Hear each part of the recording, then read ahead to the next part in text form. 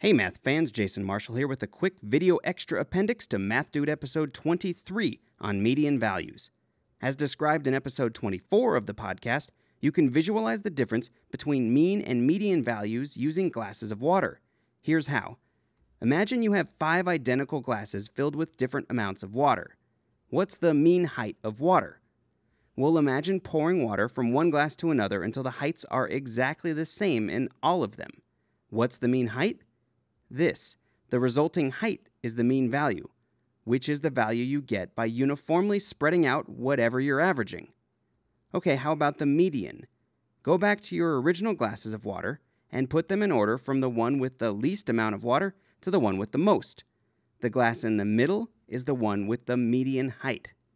This works great when the number of glasses is an odd number, but what if we have an even number of glasses, say 6 instead of 5? How can we find the median value then? Is it impossible since there isn't actually a middle value? No, not impossible. We just need to define what we mean here. So in this case, the median is defined to be the mean of the two middle values. Imagine the heights of water in the 6 glasses is 2, 3, 3, 4, 5, and 6. These are already ordered from lowest to highest, very convenient, so the median value is the mean of the two middle numbers, 3 and 4. This mean is 3.5, which is therefore also the median height of water in the 6 glasses. Okay, that's all for now. Until next time, this is Jason Marshall with this week's Math Dude Video Extra. Thanks for watching, math fans.